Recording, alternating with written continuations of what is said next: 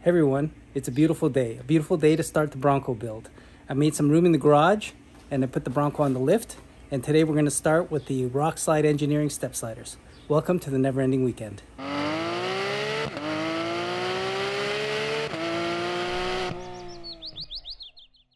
Today we're going to install the step sliders. The first of a long list of things we're going to do to the Bronco.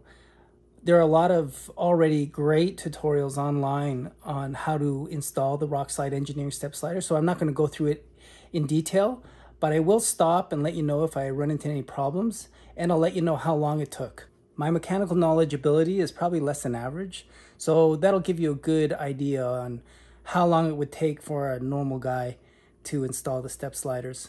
So we'll get right into it and start unpacking the boxes and start the installation. Okay, let's dig in. Please read before installing. Some rubber trim. The installation guide, well packaged. 2-door brackets.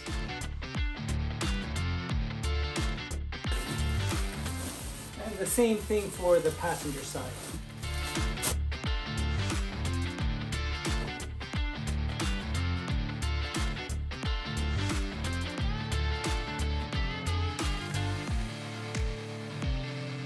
Just taking a break to say I hate fishing cable. They make it look so easy on the installation videos, but I managed to pull it through from the bottom. This cover for the fuse got caught up in a few places. About to wire it up to the battery and then onto cabling the rest of it. Okay, getting this wiring harness under the gas tank was not problematic, but I used the wire coat hanger as a fishing line, and that pulled in pretty good. But now I'm loosening up these bolts, these body bolts, to put in these end brackets, and I'm having a hard time fitting them in. So just know that they're really snug and you might need a rubber mallet. I've been on this for about half an hour now. For some reason, I can't get this washer to separate from the bolt, and there doesn't seem to be anything above it. So I don't know what's happening, but yeah, that's that. Okay, I had a heck of a time getting these mounts on the body bolts again on this side of the Bronco. And a quick call to Rock Slide Engineering revealed that the reason the washer wasn't pushing up is the threads from the bolt holding it down. So instead of trying to shimmy this bracket in, I started rotating it, trying to use the threads to help get that washer up, and that made it so much easier. This sticker actually saved me.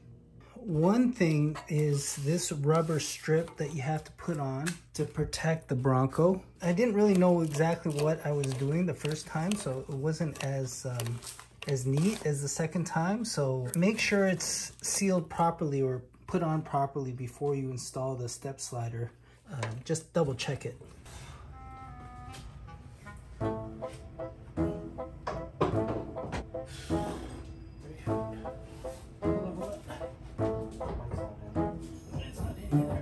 Is it in all the way? No.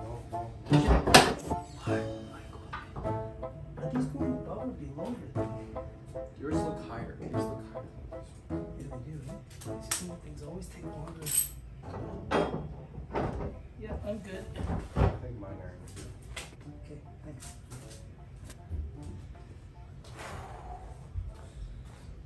There's another problem. These bolts that hold the new rock rails to the pinch welds, they're too deep to just use a ratcheting wrench, but they're too shallow to use the extension. So I guess I'm using a hand wrench and trying to do quarter turns or something. Okay, I'm doing the magnets now. There's something called VHB in the instructions. It comes with yellow backing that you do to adhere the magnet to this piece of plastic. It's like a thin layer of glue, so you can't reposition it, so be careful when you put it on. Okay, so I'm finally finished, but I'm not even going to tell you how long it took me. Let's just say it's a different day than I started. Originally, I was thinking of getting a different style of rock slider, but considering this has the step, it was kind of a no-brainer. The sensors were a little bit finicky to match up, but they work out fine, and it's solid. And I was kind of worried about how wide this was going to look on the Bronco, but it actually looks pretty good. I got the optional door delete button. So if you press that, when you remove your door, they won't deploy and retract. I also got the optional LED light kit, and that works pretty well as well. I'm not gonna lie, this install kicked my butt. So more respect to all the mechanics out there. I feel like the Bronco is bringing out a new audience to kind of do modifications at home. And in that respect, to all the people who are kind of new to this whole process like I am, I have a few things I realized while doing this project. Things will take longer than you expect. Life gets in the way. You have to pick up the kids from somewhere. You have to walk the dog. So this project took a lot longer than I was hoping for. Also, having all the right tools make a big difference, and having them readily available. I found myself always going back and forth looking for the right bit, or forgetting where I placed something. The work environment makes a big difference as well. I'm lucky enough to have a lift, but my garage is small and the Bronco is tall, so I could only raise it about 3 or 4 feet, and I had to crawl under a lot of times because I forgot something or going back for another tool. What I did find out was what a mechanic stool is for. When I figured that out, that became a real back saver for me. Well, that's it for this install. Stay tuned for more modifications to the Bronco, and I have other fun videos planned as well. So until next time, peace.